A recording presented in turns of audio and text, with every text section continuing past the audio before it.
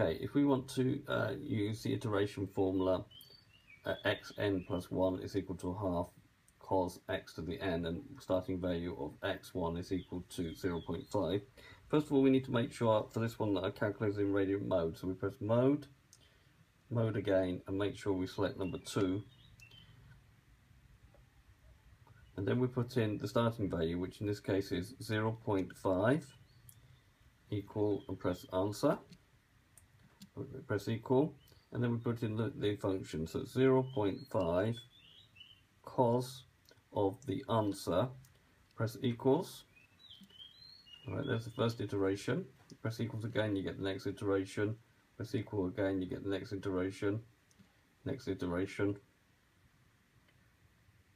Okay, you keep going, you can keep pressing it as many times, and it gives you each iteration without having to type it in every time. So I hope that's useful.